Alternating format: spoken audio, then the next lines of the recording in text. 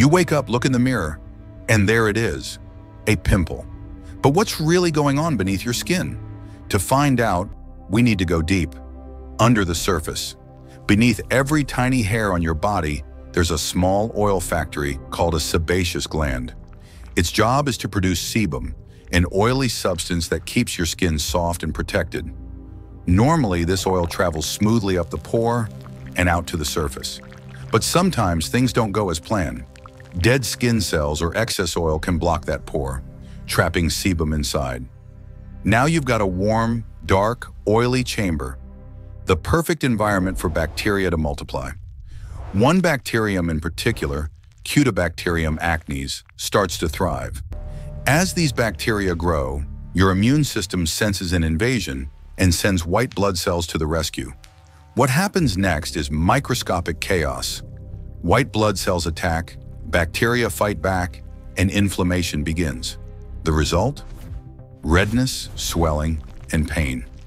That little white bump you see is actually the debris from this tiny biological battle. A mix of dead cells, oil, and immune cells all trapped beneath the surface. During puberty, hormones crank up oil production, which is why teens get more pimples. But adults aren't safe either. Stress, lack of sleep, makeup, and even diet can all make things worse. The key is balance. Keep your skin clean, hydrated, and let it breathe. Your body will handle the rest.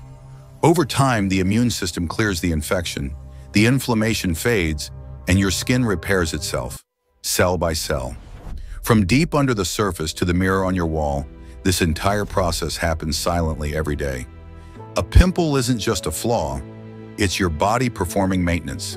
Sebum, bacteria, and your immune system. 3 tiny players in one big skin story. So next time you see a pimple, remember, it's not just a spot, it's a microscopic battle for balance happening right beneath your skin. Because science happens everywhere, even right on your face.